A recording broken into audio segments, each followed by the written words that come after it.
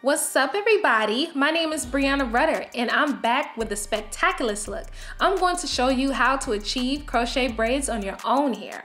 We're going to start off with our crochet braiding hair, and this is from the brand Lulu Tress. The hair is already pre-looped and the color is number 2 and the length is 18 inches. So this is some of the styles you can achieve, and this is how the hair looks out the package. We're going to start off with some scissors, a comb, and we're going to go ahead and begin parting our hair to do our braids.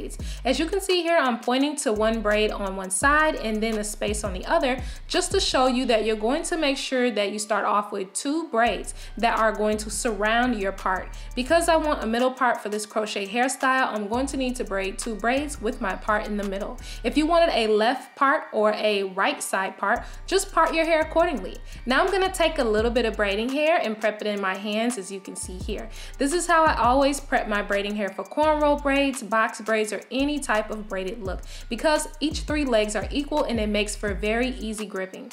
Now when you're braiding your hair, the one thing you want to do to make sure that your crochet braids look natural is you want to lean slightly to the left side for your left braid and slightly to the right side for your left braid. That way you have a little bit more scalp and hair showing in the middle when you actually add your crochet. If your braids are braided very close together, it's going to cause your part to not look very natural. If you want that natural looking crochet install, make sure your first 2 braids that are next to your part are bigger, and make sure each braid leans either to the right or to the left so it can create more space in the center. Just so you know, you don't have to use braiding hair if you don't want to, but this significantly helps your hair if your hair has a tendency to mat at the roots, because you may be wearing these crochet braids for a while and you don't want to have matted roots because that makes it very difficult to remove your braids. So braiding hair definitely helps a lot. So as you can see, we have 2 braids on the side, and here are my inner braids that are going to be on both sides of my head. I have 1 braid going alongside my edges on both sides, making sure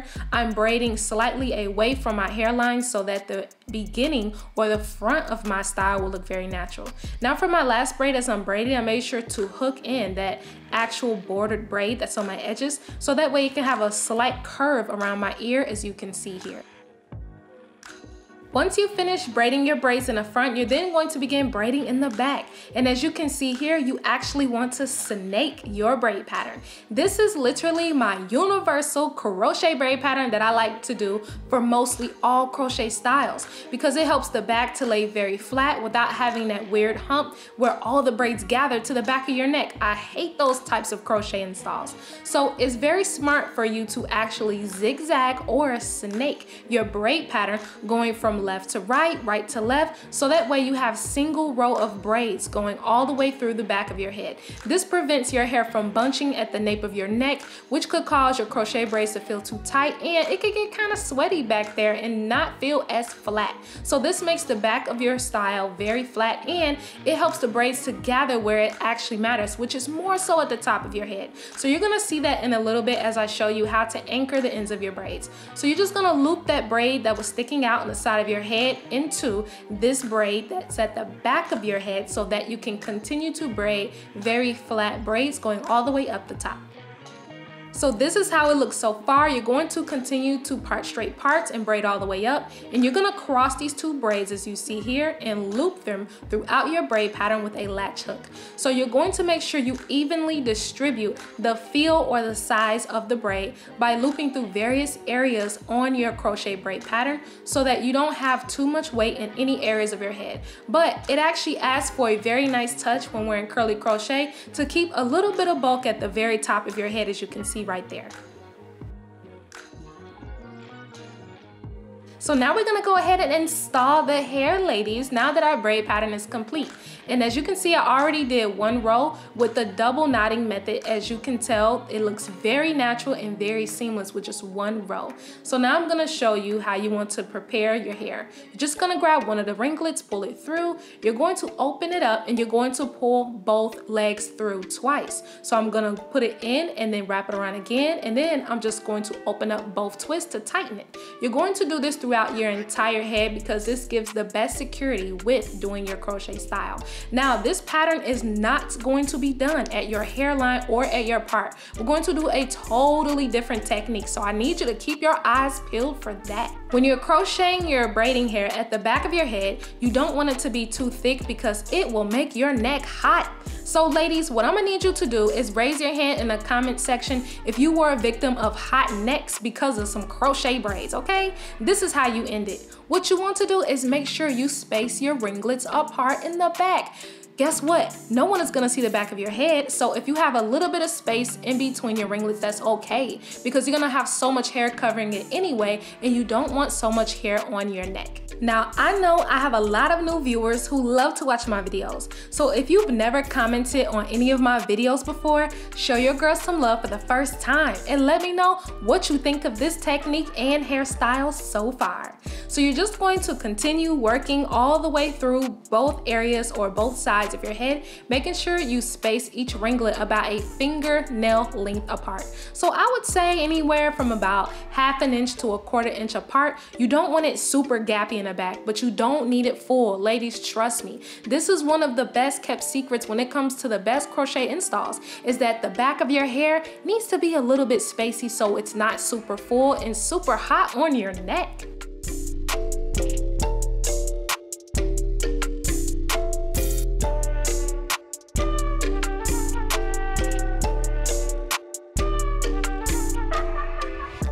So as you can see so far, this is how the back looks. It's not super close together, but because the hair is curly, it definitely makes up for fullness. So now I'm gonna show you how to actually add the hair in the front. You want to make sure you twirl your hand, but only grab one ringlet and then put that ringlet back through again. This double secures your knot. This is a single strand knot that's going to be in the front of your head, so that way your curly pieces will lay a lot flatter and you won't see that classic bump that you normally see when doing crochet knots. You're going to turn your hand around and through. You're gonna pull one ringlet through, and that same ringlet, you're gonna pull it through one more time, and you're going to create a knot as you see here. Now, if you only pull the ringlet through once, sometimes it can actually slip out of your style. It mostly depends on how kinky textured or how also curly the actual crochet hair is. The curlier and kinkier the crochet hair is, the less looping and knotting and things like that you have to do to keep it secure to your braid pattern. This hair is pretty silky to touch, so there were moments where I would loop it through 3 times, one strand, or I would loop it through twice based on how secure it felt. Now, we're not trying to make this so tight that we're pulling up our braid. We just want to have that very nice secured grip, knowing that it actually won't slip out of our braid pattern. You're going to do this going all the way up, and then you're going to do the same thing on the opposite side as well. And I'm going to show you a different technique that you can do around your part to make sure it looks very natural. So just make sure that when you're near your hairline, you're a little bit closer to each other as far as the actual individual pieces go, instead of how you were near the back. Now, don't worry if you see any small gaps, it's definitely going to fill in. And so far, this is how 3 packages look. And I actually used 4 packages of the Lulu Tress crochet hair to do the style. Now, when you're filling in these areas of your braids, make sure that it's a little closer together, because the best crochet styles look mostly full in the front, medium kind of full in the middle, and a little lower full, or actually less density in the back. So I hope I wasn't confusing you. You want it more full in the front and less full in the back. Now, as you can see, there's a small gap there because I had braids going in different directions. Once you fill it in, you're gonna take your crochet hook or your latch hook, and you're gonna go through multiple actual crochet knots. So that way you can close in or tighten that gap, as you can see here. That way it's very seamless. So now we're on to the part. Now remember what I told you earlier. When you're braiding your 2 braids that are away from your part, they have to have slack. So my right braid is leaning slightly to the right and the left is slightly to the left. So that way I'm creating more space in the middle of my part. Being that this hair is curly, it's going to look a lot closer together. But if your braids are a little bit more spread away from each other, it's going to make your part look extremely natural. So I need y'all to give me a big thumbs up if that tip is gonna help you improve your crochet style, because I know sometimes when I see crochets, it's hard to see the part. That's what you want to do to make sure that your part looks neat. Now when you're at the top of your head, you can actually alternate both methods because this is going to give you your most natural look. You want to do a single knotted technique, which is called the invisible knot technique, where you pull one strand through your knot.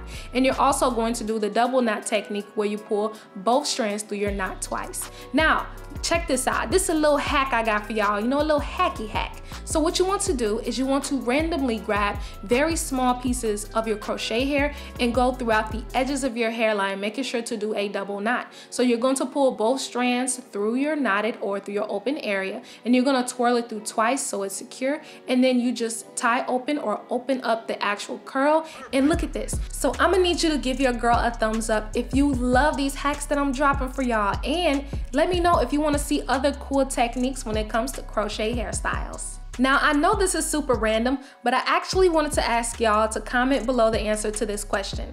What do you think the purpose of life is? And what do you think your purpose here on earth is? Let me know down below.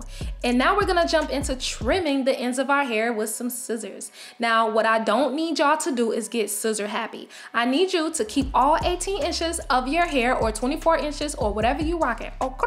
And then what we're going to do is we're going to lightly trim the ends so that way we can tie in the look all together, making this look extremely seamless and natural looking near the ends. And for this hair, you don't need any mousse, you don't need any hairspray or anything like that. So ladies, this is the finished look to my crochet hairstyle, and you can definitely achieve this for beginners because this is super easy to do. And by the way, if y'all want more tutorials, just let me know down below and I'll catch y'all next time. Bye bye.